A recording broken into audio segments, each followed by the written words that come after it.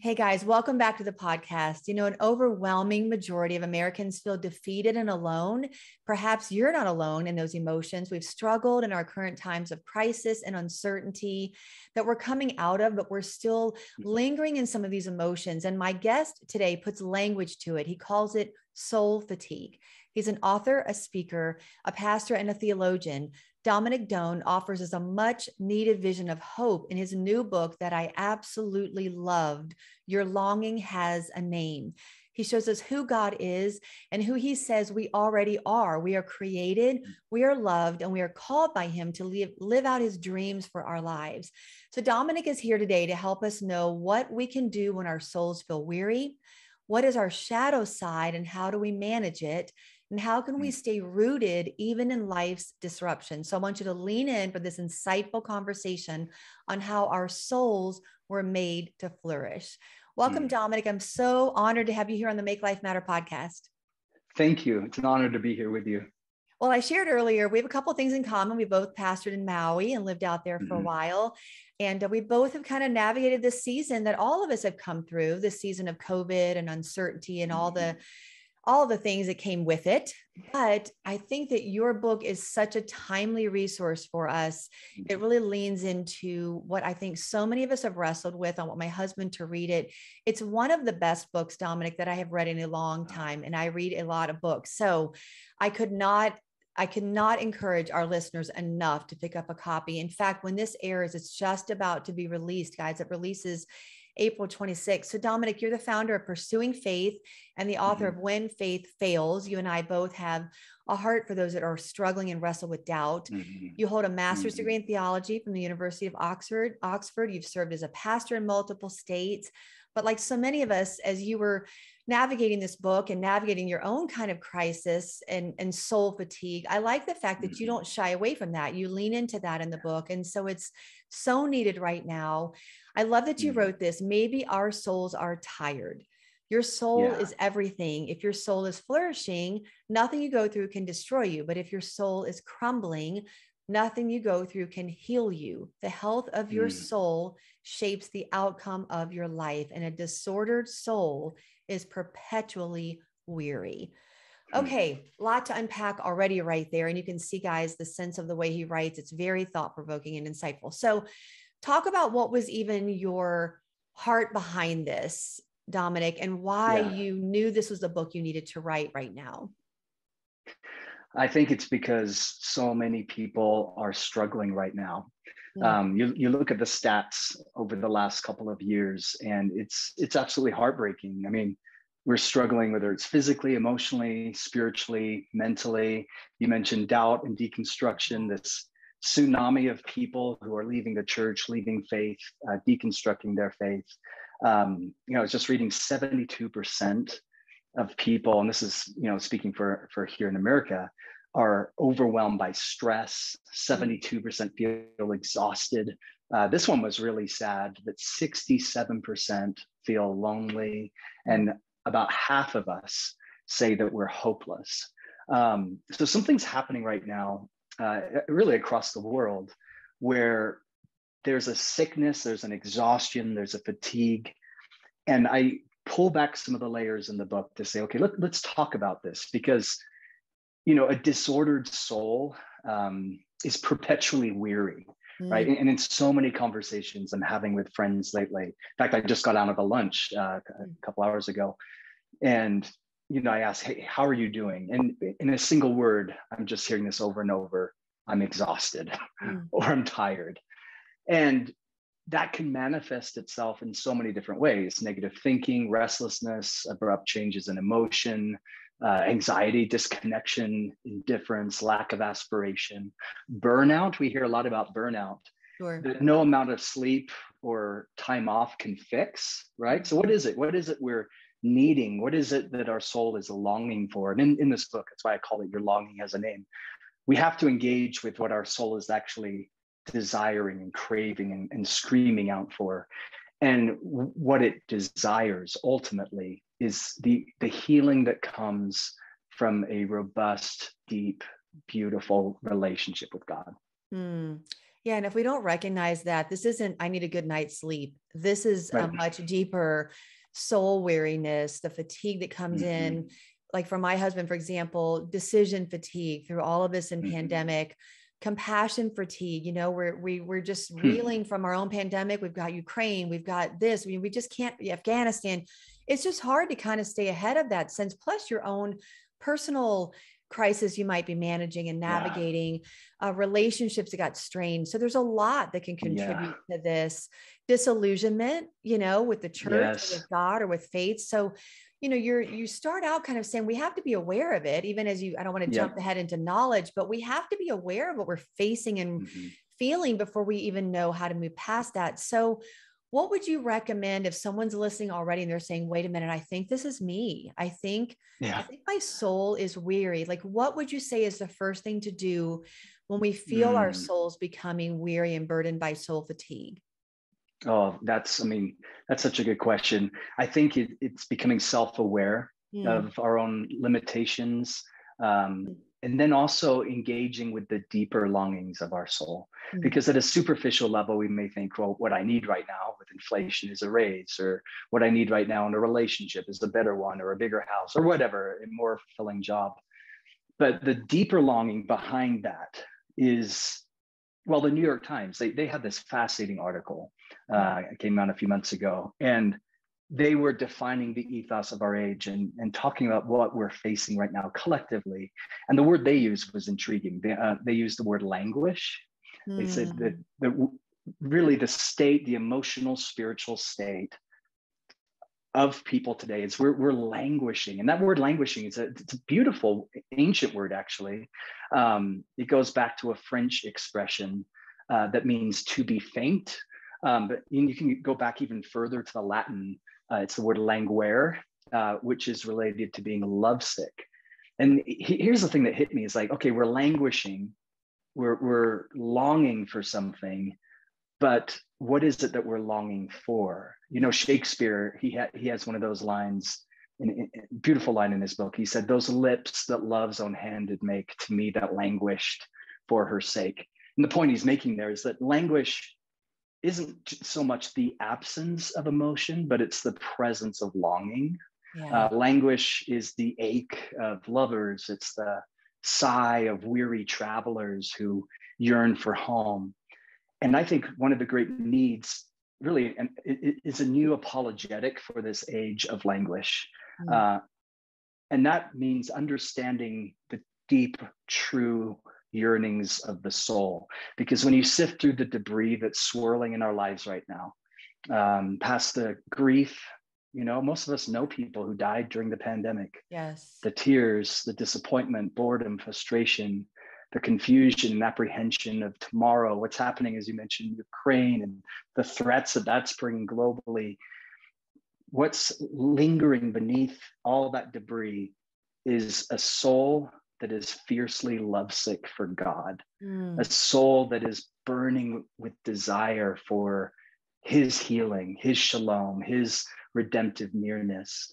And so I think it's recognizing, okay, some of the symptoms in our life that our soul weariness is causing, but then taking it a step further and saying, okay, what is it that I'm really wanting? What is it that I'm really searching for? And, St. Augustine, the 4th century theologian, he said, my weight is my love. Wherever I am carried, my love is carrying me. So even as gravity pulls us towards itself, the soul is being pulled towards its source Mm. in God. And if the object of our love is in him, we'll discover that our infinite longing can only be satisfied by an infinite God. That's so good. It's so profoundly stated. I mean, and the whole book is like that, guys. It's just something you just have to sit with. And there is this kind of soul check that comes on early on in your book. Like Yeah. you don't let us get very far into the book without realizing, okay, wait a minute. I need to sit with, why does my soul feel the way it does? Mm-hmm. Where is the awareness of what I need to shift to? So you Mm-hmm. mentioned a couple of things that I want to kind of pause on for a second. You've talked about flourishing. Our souls are created to Mm-hmm. flourish, not to languish. So we're going to long for something. We're going to worship something. So the idea is being aware of what it is that we're longing for, moving toward God as being the sole provider of what our hearts long for. You say this, Dominic, in the book, flourishing is participation in the life of God. So if we understand what it means to be longing and souls that are weary, what does it look like to you for a soul to flourish? Oh my goodness. There's so much in that question. And again, to, reiterate, when I wrote this book, it was coming out of a place in our own life of fatigue, and I talk about that in the first chapter, especially death of family members and just a number of crises back to back to back. And that led me to this study of, wait a minute, it's not just the circumstances that are causing fatigue. There's something deeper at a soul level. And I came across this verse in 3 John where it says, "Beloved, I pray that you would flourish, even as your soul flourishes." And so I began to look in scripture and realize, like, wait a minute, God's desire for our life is that we would flourish at the deepest level. But what is flourish? Because it's a popular word. I'd say the last year, you're hearing more and more of it. It's kind of entering popular discourse, and you're seeing large companies start to wield that term. But the way we use it culturally is, I don't know, as a synonym for the abundance, the abundant life, or happiness, or the euphoria you get if you're in a state of flow. Or you could go back further to a field of research called positive psychology. And they were some of the first to talk about flourishing in the West. But they said flourishing hinges on 5 attributes: favorable emotions, favorable engagement, favorable relationships, meaning, accomplishments.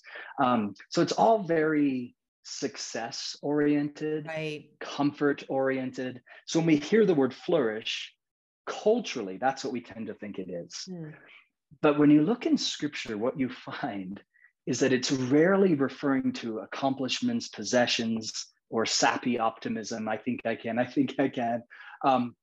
What the Bible is talking about is an inner virtue that grows despite how successful or difficult life may be. And I began to see this all of a sudden on almost every page of the Bible, this beautiful vision of God creating male and female from the very beginning to flourish. In fact, I mentioned this in one of the chapters, that in Genesis, it says that God breathed into Adam and Eve, right? And they became a living soul. The first use of the word soul is connected to the breath. In Hebrew, it's this word ruach, right? It means wind or spirit. The breath of God comes into them. They become alive. And you know that word alive means is flourishing. It's actually connected to this beautiful Hebrew phrase. It's a word picture, actually, of a flower that's blossoming in beauty. So God's vision for humanity is that our souls would flourish and thrive. He placed them in Eden, which means delight, to care for the garden, to create flourishing in the world. And then, of course, you have Genesis 3, and everything went south after that. But God's vision for us didn't change, right? This is why you have in Psalm 1, God uses the picture of a tree. It's why I have a tree on the cover of the book, is that we're to be a tree that's rooted in him, flourishing in him. It's why Jesus in his vision statement was, "Come to me when you're weary and I will heal you. I'm going to restore you," like David said in Psalm 23, or if you believe in me, out of your innermost being will gush forth rivers of living water. You go to Revelation, it's like a mini Bible study. You go to Revelation, and it's how the Bible ends, right? You have the tree of life, and you have the river, and no more tears, and no more heartache, no more pain, no more pandemics, no more injustice. Like those things are gone. So God's vision from Genesis to Revelation is that our souls would flourish. But unlike contemporary versions of UBU mantras and definitions of flourishing, where it's all about physical abundance, God's definition is that our soul would thrive in spite of, in the face of hard times. In fact, it's often the hard times that can help our soul come alive in ways that it wouldn't have before. So true. So insightful. And you talk about, peppered kind of throughout the book, is the way sin takes a pretty big bite Mm. out of the intention that God had for our souls to flourish. I like the statement that you say here, your soul breathes the secondhand smoke of your vices. I thought that was a very powerful way to say that. The reason God is against sin is because he is for you.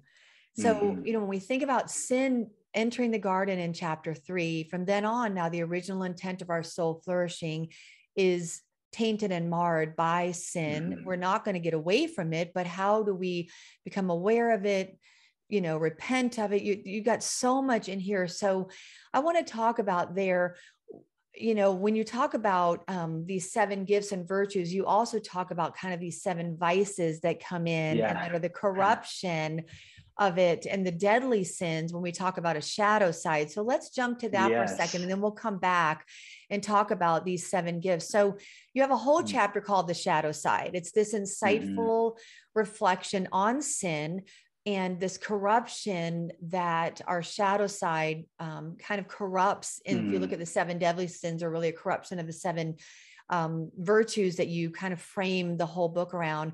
So in that part, Dominic, you describe sin as misplaced desire.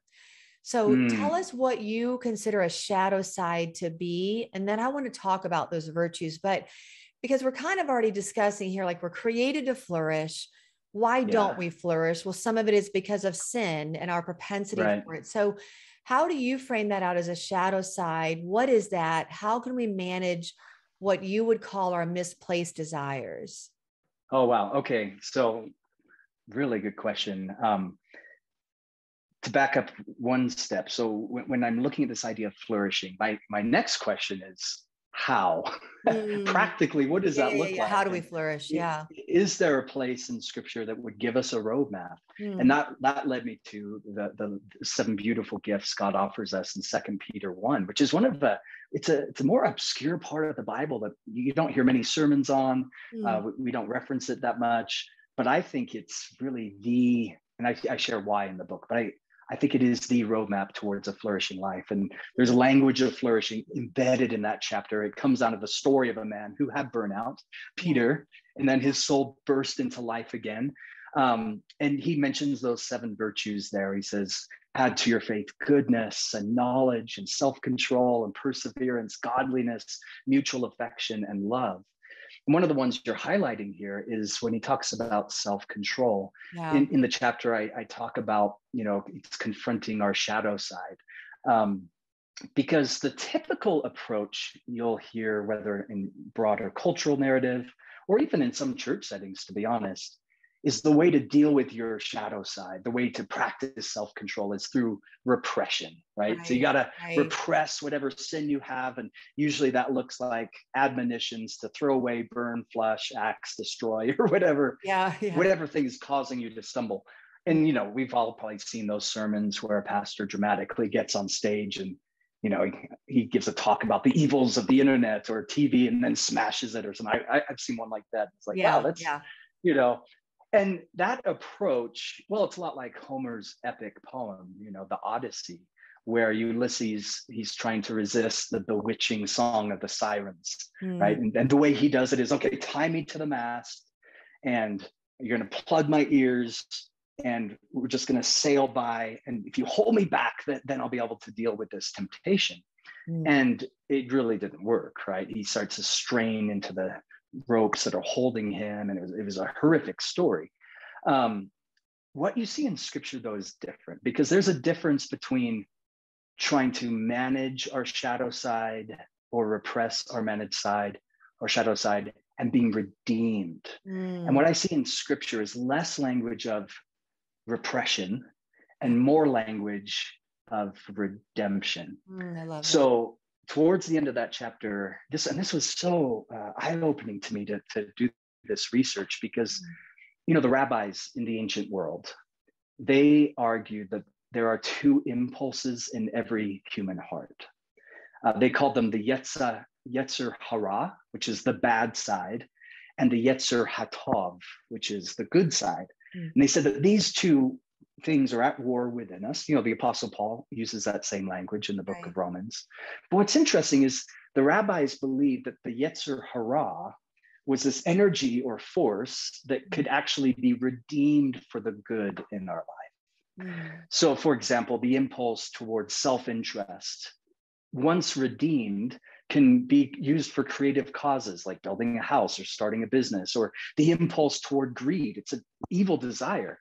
But if that's redeemed, that could turn into wise financial decisions or investments or saving money, or the impulse towards passion can lead you to falling in love and selflessly nurturing a family and remaining tirelessly committed to your spouse. And so I began to ponder this, like, oh, so the shadow side that we have in us, the way to deal with that, the way to practice self-control is less, I've got to repress it, because we all know that sin's greatest strength is secrecy. The more we push it down, it just becomes latent in us, right? Yes. It gets more toxic. So it needs to be brought out into the light, right? Yes. The Bible uses the word repentance. Yeah. And then it's redeemed at the foot of the cross. Okay, Lord, there's these parts in me, the parts of my story or things I've wrestled with. What would it look like for that to be redeemed, to bring beauty into the world? And this is the heart of the gospel, right? God using broken, messed up people, flowing through our brokenness to reach a world, to bring healing. One author put it this way. He said, we are all wounded healers. Yeah. Like, I think of Thomas, one of my favorite characters in the Bible. Yeah. And Jesus invited Thomas. He said, touch my wounds. Yeah. And it was through the touching of the wounds that there was redemption, that faith came to be. Right. And we're all wounded healers. And redeeming our shadow side means we need to be open and authentic with those wounds, with the sins, the stuff that we all wrestle with. And then God using that place of brokenness to shine his spirit and his beauty and his redemption. Look what grace can do. Look how a story can be redeemed. I love it. And I love the fact that you don't shy away from sin and how it does keep our soul from flourishing. But instead of this language of we've got to manage it or we've got to repress it, you really put a very different frame on it's redeemed. It's redeemed through the blood of the Lamb. And then the fact that those areas that could have been our most painful, our biggest areas of struggle, are the very areas. I mean, I think of Peter, it's Second Peter chapter 1 that you were referring to it a second ago. I'll read that at the end of our episode. And, his own life is such a powerful testimony of, it's not like he just became a different person. I mean, he was still outspoken and he was still, kind of wild on the wild side, Peter, but it was those very character traits that redeemed.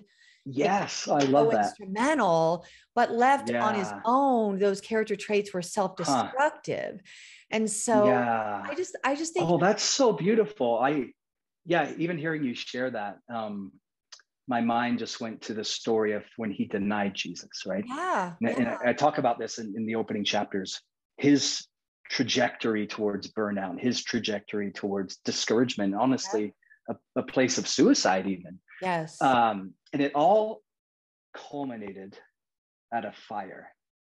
He's standing at a fire.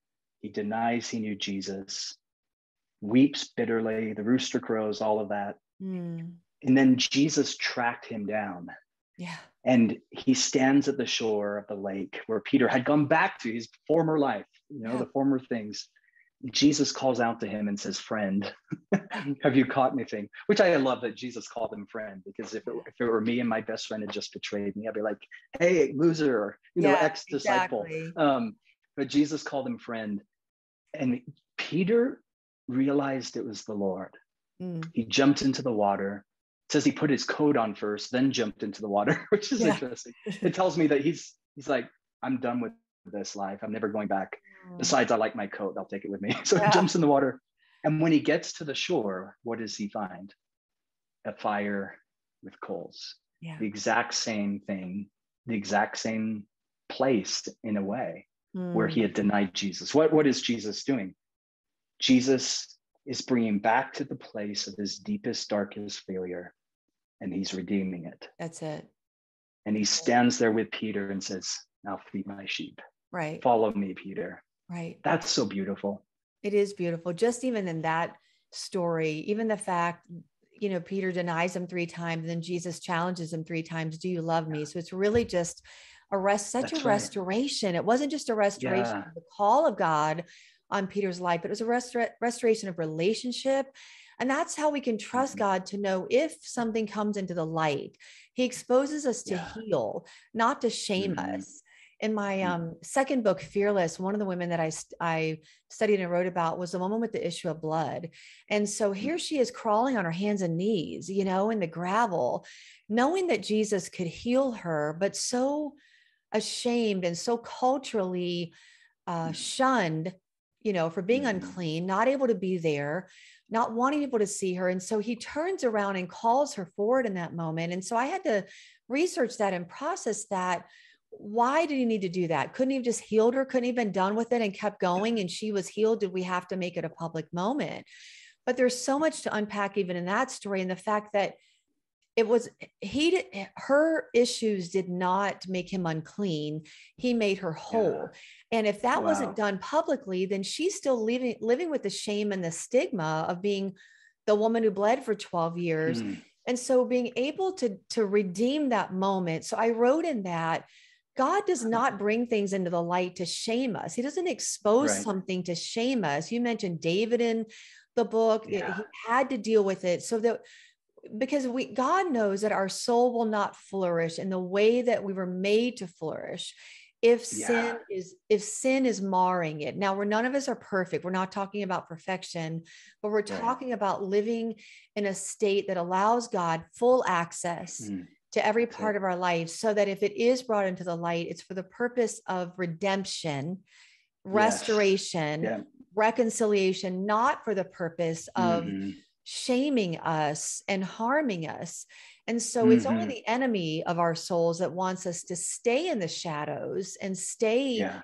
in the trap of sin, because he knows our Mhm. soul will not fully flourish. So I loved the way you framed Mm. even sin and the what keeps our soul from flourishing in a way that still woos us to a God that loves Yeah. us, that created Yeah. us to flourish, and to know that if something is brought into the light, it is for our good, it is for his Yeah. glory, and that we can trust him in the process of that. So we Yeah. have desires. We're created for desires. You talk about the longing and the languishing, but it's the misplaced desires and searching Yes. for the wrong things that then have to be redeemed in the light Yeah. of his goodness. So any thought on that? And then I'm going to ask you one more question. Oh. I know this book Yeah. is Well, so, I I'm telling you, love. I could sit in one chapter of your book and it would Oh. take more than 30 minutes to discuss. Guys, this is one of the most thoughtful books I've read in so long. So I feel like I'm doing a disservice almost of the book, because we're having to drive by, you know, like in the McDonald's fast food version of it. But it is a 5-course like steak dinner that you want to sit and not leave the restaurant for a while. It's that kind of a book that your Wow. soul needs to sit with. So Mm. I cannot encourage you enough to read it. And I know we're only giving you scratching the surface, but any thoughts on that, Dominic? Something that might have been Yeah. kind of pinging as I was sharing that.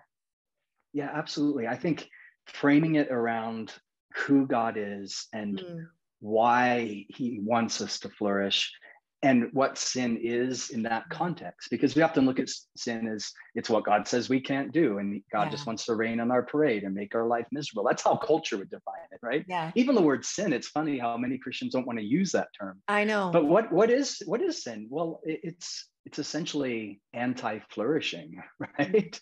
It's soul death. mm, And the reason God calls us to pursue him and know him and love him and engage with our longings is because he desires for our soul to bloom like the flower, like Adam and Eve when they were first created. You know, the Danish philosopher Kierkegaard, he said, sin grows every instant one does not get out of it. ugh, And it's so true. Like, it's not until it's brought into the light that healing can be found. And that's the heart behind this book. I so appreciate your kind words about it, because I wept over this book, prayed through this book. mm, A lot of our own journey is woven into this book. Hemingway, he said that writing is easy. You just sit at a typewriter and bleed. And this exactly. is a writer. It's hard. You It's sit at hard. your computer and you wrestle over it. But I really hope and pray that all the wrestling and weeping and bleeding all over it would that God would use it to bring healing, because it's what we're needing right now. Yeah. Our souls are languishing, but there is a way to thrive. Yeah. There is a roadmap God gives us in his word to flourish again. Absolutely. And that's the thing. We can flourish again. We don't have to stay in this state. You don't have to stay perpetually weary. Don't let the enemy make you think that, or even believe that lie yourself. Know that, you know, if you're feeling that today and you just haven't really known what the next step is, this is the book I'm telling you need to read next. I want to ask you one last question, Dominic, even though there's a million I could ask, but you know, we're not going to get away from intrusions and disruptions. Life is still going to have them. We've come through a huge one. But for people who are saying, okay, so if I come through the last 2 years, I get a better mindset. What encouragement would you have for us to continue to stay rooted like this tree, like Psalm 1, grounded in who God says that we are, despite the disruptions that life is going to bring? Well, okay. Wow. I would take this probably to the first gift that God gives us in his word as a way for our soul to flourish. And it's what Peter calls goodness. And I go into, you know, the what that meant in the original language. But the way that the writers of the Bible understood that term is the source of goodness is God himself, right? Psalm 73, God is good. And that's what prayer is. So if Adam and Eve first flourished, bloomed like the flower when God breathed into them, that's essentially what prayer is for us. It's what keeps us rooted. It's breathing. It's waking up in the morning and breathing in grace and the presence of God. You read a verse and you ask the Lord how to live it out. You drive to work and you share with him what's on your heart. You walk out of a difficult meeting and you just release to him the pain that you carry. Even the small, subtle moments. Prayer is, I think, most rich and sincere. Laughing as you wrestle with your kids, or stand transfixed by a sunset, or walking hand in hand with your spouse, or relishing a good cup of coffee or a meal, right? Prayer is the whisper, thank you.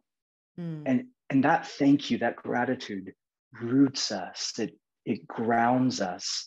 And it's interesting to me how prayer, it not only makes you aware of how good God is and how beautiful he is and understanding his heart and his word, but it also helps us reframe some of our issues too. Not that the issues don't matter, but like Moses, when you're on the mountain, somehow the magnitude of our problems seems to shrink.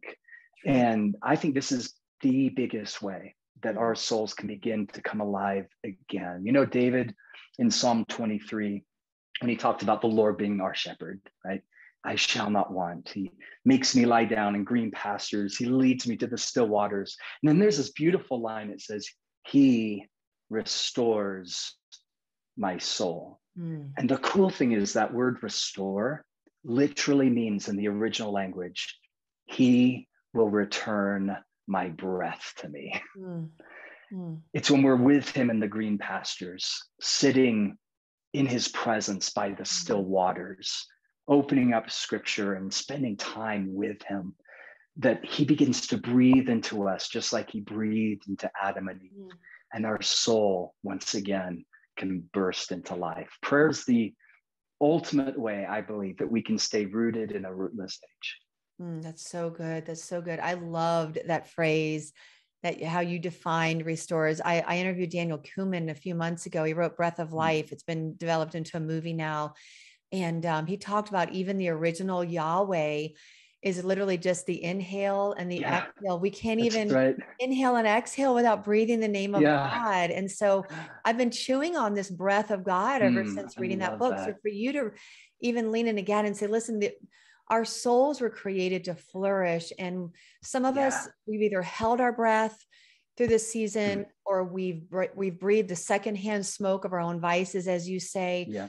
Our souls are longing to take a deep breath and to just, and we can breathe again. That's the encouragement of this book, is we don't have to live perpetually weary. Our souls can breathe again and breathe the air that God intends, despite what we're going through. We're not saying it's going to be a perfect world around us, but we can flourish sometimes, as you said, even in the middle of, despite what we are dealing with. So Such a powerful book. Dominic, I know you're going to pray over us in a minute, but how can people get the book? It's just come out, and connect with you, find you. Where would you like for them to go? Yeah, well, the book's available anywhere: Amazon, Barnes and Noble, Christian bookstores. You can go to our website as well. Our website is pursuingfaith.org, and there's a section there on our books. And then people can connect with me online. I tend to be a little more active on Instagram, and my handle is just at Dominic Done. And I'll put all that in my show notes too, guys, for you. Your Longing Has a Name is the name of the book. So good. You will be so blessed by it. It's a book to sit with, and we're about to head into the summer. So just sit with a chapter, underline it, pray about it. What is God going to speak to you? And I'm telling you, by the end of the time you have read this book, your soul will feel like it is coming back to life. And Dominic, it's such a gift. This book is a gift. I'm so grateful for it.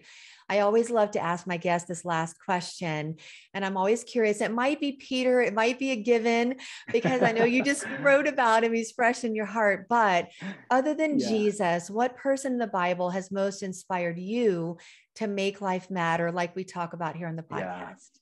You're right. It has to be Peter right now. I understand that. Sure. Yeah, Peter became the template really for this book. His story is one of catastrophic soul fatigue, and led him to a very, very dark, lonely place. But his story is also one of restoration. And by the time he was an old man, he was languishing in some prison cell somewhere. There was a psychotic leader, Nero, who was on the throne at that time and who hated him. But there is an old man, having learned the secret of how our souls can flourish in difficult times. He takes pen to scroll, and he writes these beautiful verses saying, add to your faith these things. And these 7 gifts, I like to call them gifts, because these aren't like legalistic religious obligations that we have to strive to attain. No, these are gifts that God gives us for our soul to flourish. And as we live them out and practice them and invite God's Spirit to do his work in us, we can discover the same secret that Peter discovered. So I love his story. And plus he's so raw and gritty and earthy and messy that, man, I can relate to all of that. And like you mentioned so eloquently earlier, God used those parts of his life. The brash part of him, the part that was sinking when he should have been walking, or sleeping when he should have been praying, or just so many mistakes. And yet God used all that in beautiful ways to bring the gospel and healing to others. I love it. I love it. He's a powerful example to us. And I want to actually close with the verses we've been talking about from 2 Peter chapter 1, verses 3-8. And it says his power, his divine power has given us, there's the gifts, everything we need for a godly life through our knowledge of him who has called us by his own glory and goodness. Through these, he has given us his very great and precious promises, so that through them, you may participate in the divine nature, having escaped the corruption. There's those corrupted desires we talked about earlier in the world, caused by evil desires. And here's the verse we've been leaning into. For this very reason, because of that, guys, make every effort to add to your faith goodness, and to goodness knowledge, and to knowledge self-control, to self-control perseverance, and to perseverance godliness, and to godliness mutual affection, and to mutual affection love. For if you possess these qualities in increasing measure, they will keep you from being ineffective and unproductive in your knowledge of our Lord Jesus Christ. Truth that matters for us, guys. We're not going to make our lives matter for the kingdom if our soul is sick, if our soul is weary, if our soul is languishing. So God wants us to bring everything we have, bring it to the table, bring it into the light, become self-aware of it, sit with it, and then allow him to redeem it so that he can use every single part of our story for kingdom purpose. And that's how we make our lives matter. So it was important for me to bring this conversation today. Thank you, Dominic. Thank you for this book. Thank you for your voice in our generation. So needed.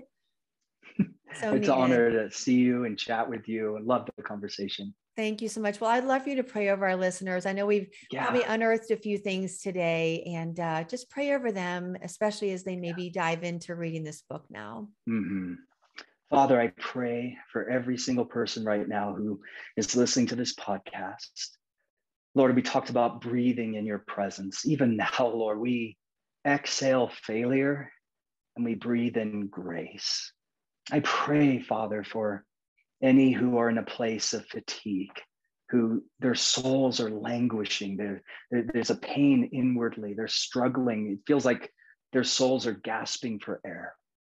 Lord, I pray even now, just in a supernatural healing way, that you would breathe your spirit and your life into them. Lord, may our souls flourish as you intended. So I pray this for every single person listening. May this be a new season, a season like Psalm 1, where the roots of their heart go deep into you, where a season of fruitfulness, a season of growth, a season of your presence. And we know, Lord, that kind of flourishing that is so deeper than any shallow example of flourishing the world gives us, that flourishing, the spirit-led flourishing, is one that can prosper even in hard times. So Lord, may this audience, may they understand and receive grace even now through the power of your spirit, the healing of your spirit.